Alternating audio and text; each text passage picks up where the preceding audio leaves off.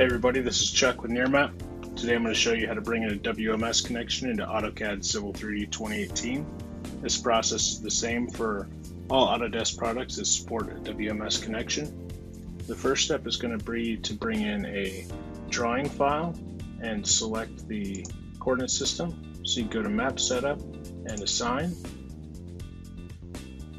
And this one has already been assigned to NAT 83 California State Plane, Zone 3, US feet. So we can go ahead and close this.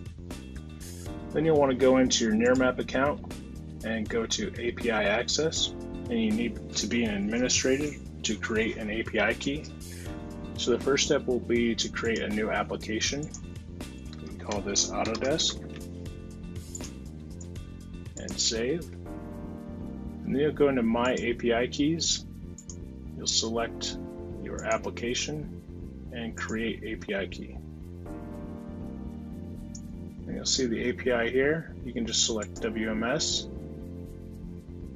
and click this link and it will copy the entire URL. And we'll go back into Civil3D and we'll select the Home tab and Connect. And we'll add a WMS connection. You can name it whatever you'd like. You need to paste that URL into the server name or URL field. And then hit connect. Here it asks you for credentials, but you don't need to enter anything, you can just hit login. Now this is where you will select the state that you would like. So in this case we'll select California. The next few steps are very important. We'll select JPEG. This is greatly going to increase the performance of the WMS service.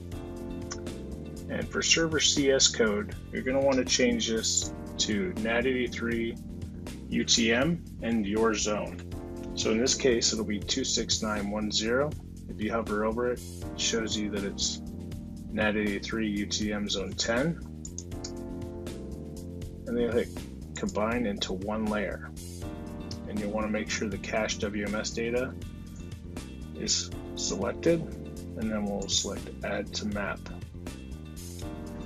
By selecting the EPSG code to 26910 on the server CS code, what we're doing is changing the native projection of the imagery to NAT 83 UTM zone, which is much closer to state plane than a WGS 84 projection.